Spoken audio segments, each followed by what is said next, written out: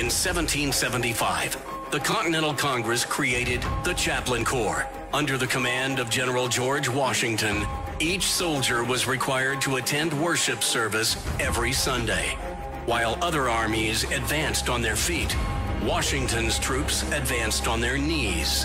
It's time for the Chaplain's Report with Caleb Colquitt on tactics.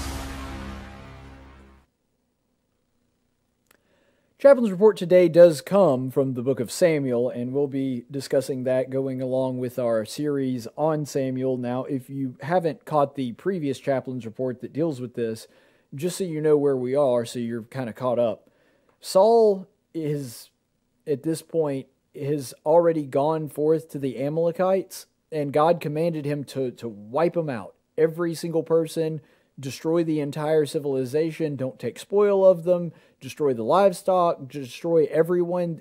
Basically, there should be no way that anybody would even know that the Amalekites existed once you were done with this. That was God's command. And what Saul does is, he doesn't do it.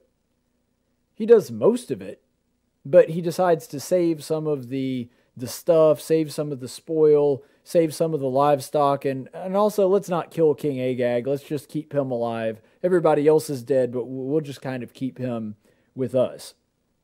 So as you can imagine, obviously disobeying a direct command from God, God has not been very pleased with him, and we've already seen where Samuel starts to chastise him a little bit. Let's go ahead and see Samuel's response here in 1 Samuel chapter 15, verses 17 through 19, where he says, Samuel said, "Is it not true, though you were little in your own eyes, you were made the head of the tribes of Israel, and the Lord anointed you king over Israel? And the Lord sent you on a mission, and said, Go and utterly destroy the sinners, the Amalekites, and fight against them until they are exterminated. Why then did you not obey the voice of the Lord, but rushed upon the spoil, and did that which was evil in the sight of the Lord?" These are good questions. Basically, Samuel just tells it like it is and says, Saul, God has already done quite a bit for you. And remember, he's speaking directly for God. This is a message directly from God. So this isn't just Samuel adding his own commentary. And what God says to Saul there is, look at everything that I've done for you. Even though you were not somebody of renown, even though you weren't somebody that was, in line to be king or anything like that, I took you from nothing and I made you king and I put you in charge of my people. Why are you disobeying me, Saul? This is a very, very serious question, and it speaks to situations that we are here with today, because I think one thing this actually does illustrate, even though it's not the most obvious lesson, is stewardship. Because what do we see here? We see that God is asking basically, Saul, I've done all these things for you. Why aren't you listening to me? That is a lesson in and of itself, and that is certainly a correct way to look at this story. I think that it's one that merits a second look, and I think that God can say the same thing to us in a lot of ways. If he were to say, Caleb, look, I've given you a radio show, I've given you an audience that likes to listen to you, I've given you the ability to read all these books and to live in a land of prosperity where you can do all of this. Why are you using this medium in a way that would not please me?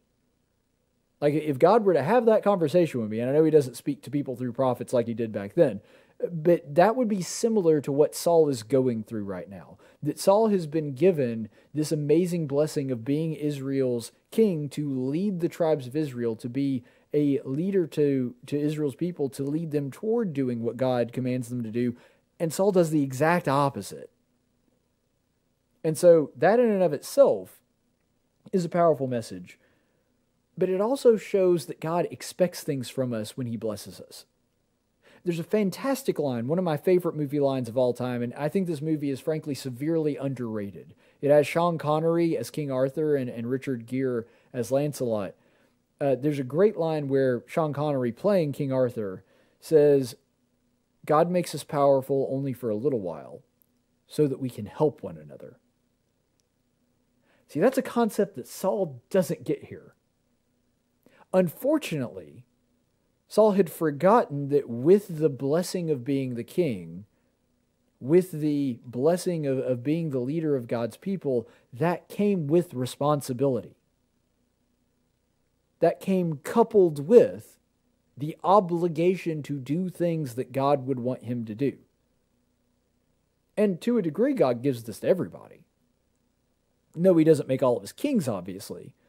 But we're given the responsibility as Christians to go out and seek and save the lost, part of the Great Commission.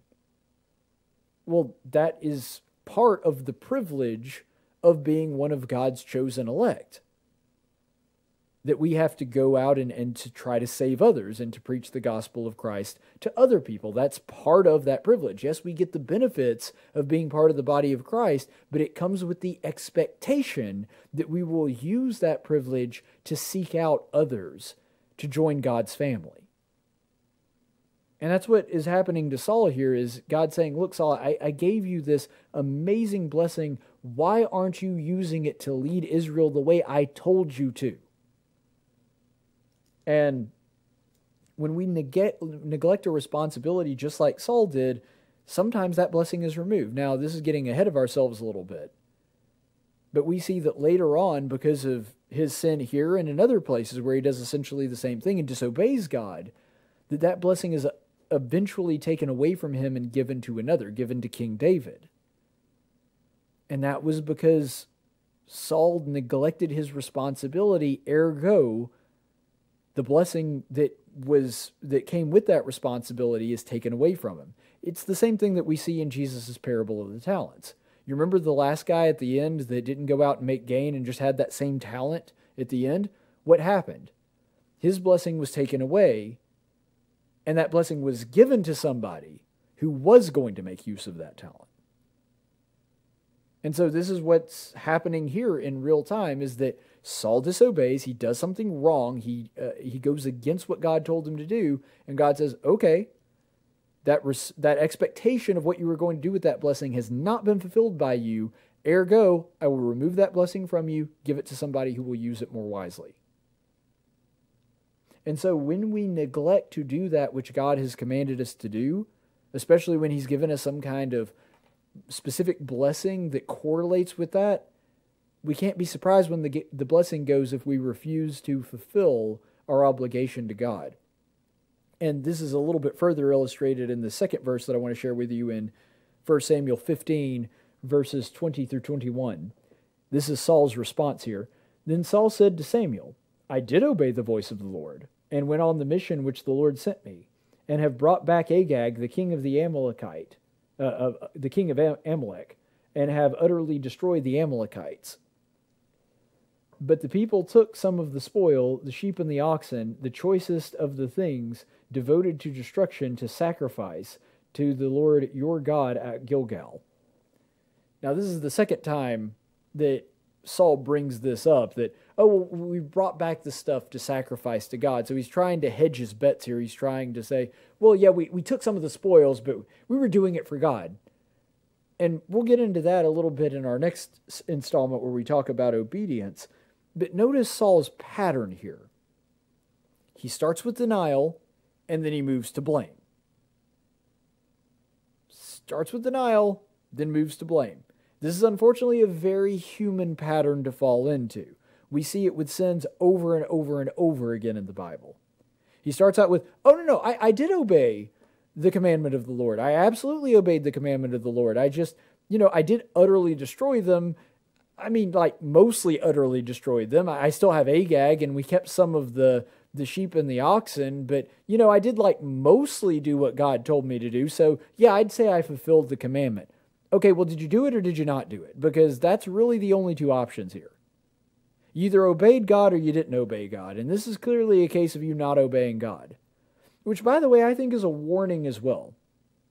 If we have to work too hard to justify our action to God, probably not a great idea. That's probably an occasion where we need to slow our roll a little bit and do some self-evaluation as to whether we're not on the right track. Maybe we are, but if you got to work that hard, if you have to come up with this big, long explanation that Samuel issues here, to explain how, no, I actually did obey God. Maybe he's right, but in this case, you can clearly see, no, not so much. He's clearly in violation of what God had told him to do. And that in and of itself, because the thing is, Saul knew. Saul knew that he had messed up. Saul knew that he had disobeyed God. You can tell that by his reaction. You can tell it by the verses earlier where he tries to weasel his way out of it and hide the fact that there were animals there and hide the fact that King Agag was there. And he does own up to it eventually after he's caught, which, that's a big testament to his character.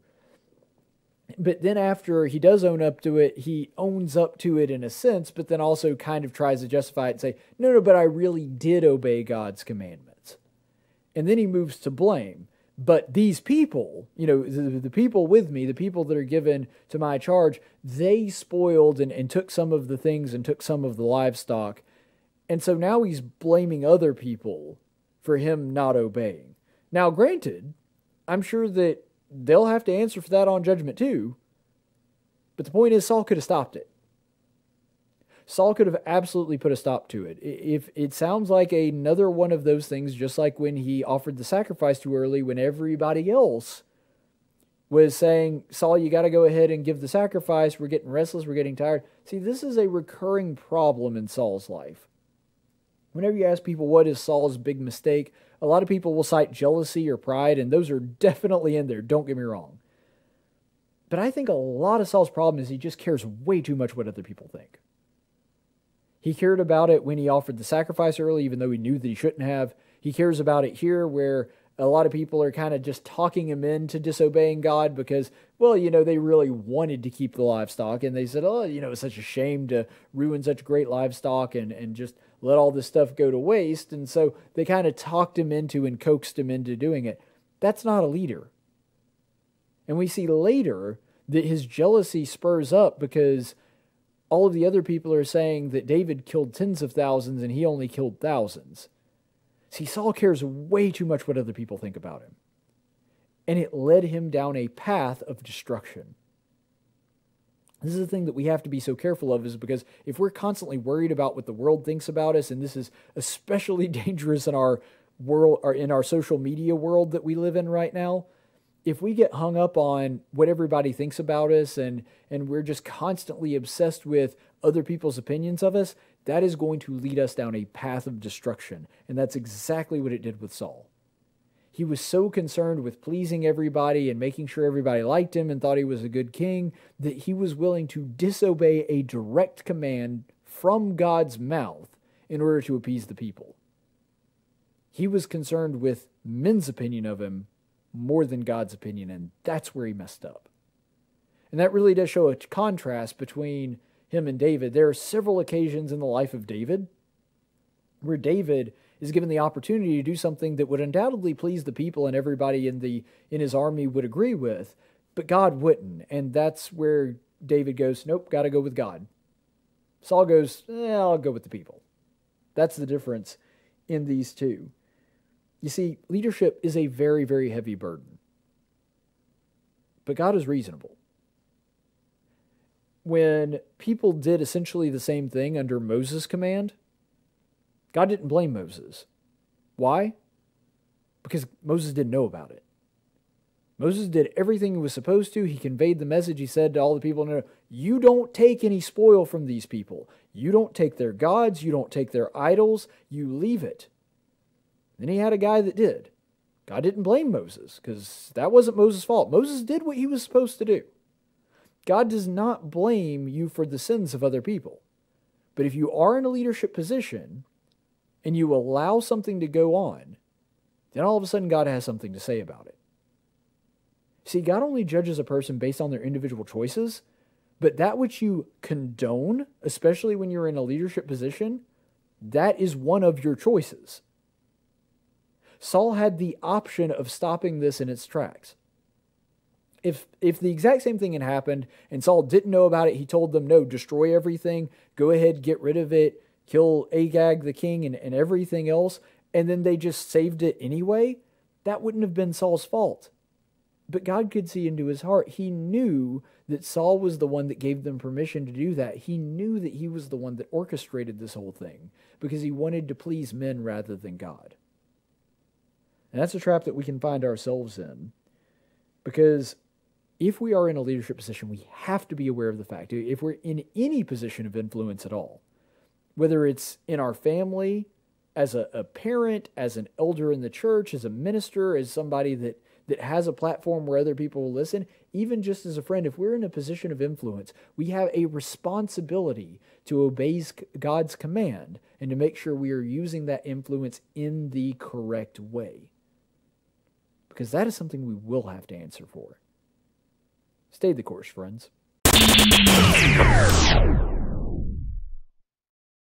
It's not exactly a secret that YouTube really doesn't like conservatives, so I'm asking for your help. I don't want to stick it to them. I just genuinely want to show them that conservative voices do matter, and that there is a big, passionate audience out there that wants to hear them. So give us a like and subscribe, remembering to click the notification bell, and show YouTube that you do want more content like this. Sincerely, thank you.